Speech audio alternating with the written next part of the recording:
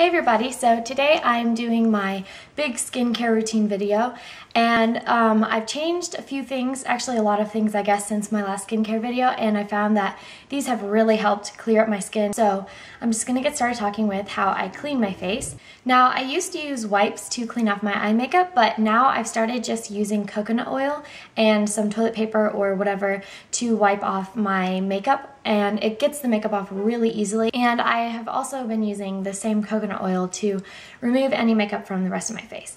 I do use a couple of face washes, and one of them I did show you in my last skincare video, and this is the Simple Refreshing Facial Wash Gel. Sorry, I can't talk today.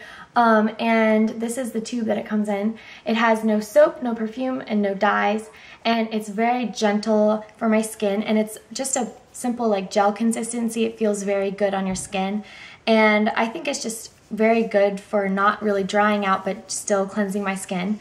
And I use that pretty much every day that I don't use my other face wash, and I use this one only every few days just because it can dry out your skin a little bit if you use it too often. But it is the Purifying Pore Scrub from Neutrogena, and it smells so good. That's one of my favorite things about it, but it scrubs off any dry skin and it keeps my skin from getting too oily over the course of a few days. And then after that, when I am done washing my face, I will use coconut oil again to moisturize my face, and typically my skin is a little bit dry around this area, so I definitely apply it around this area, and then I try to apply a little bit on my forehead, a little bit on my chin, and then sometimes on my cheeks. Now, if I find that my skin has been getting a little bit dry or dull looking, then I will apply a little extra just over my whole entire face.